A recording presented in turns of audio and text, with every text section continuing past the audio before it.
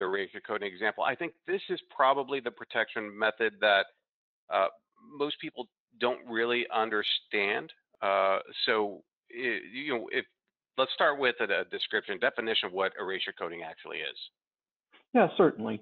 So when you're using protection for your content with erasure coding, the object storage is automatically going to take what you load into the system, and it's going to create and distribute segments evenly across all the nodes that reside within the storage cluster. And if you have subclusters configured where you have groups of chassis that are handled in a given fashion, let's say you want to have protection per rack, or you want to have protection per power distribution unit or whatever, you would use a subcluster approach, and that's what we're referencing there. But ultimately, it's going to take those segments and it's going to spread them across those divisions that have been defined for the cluster.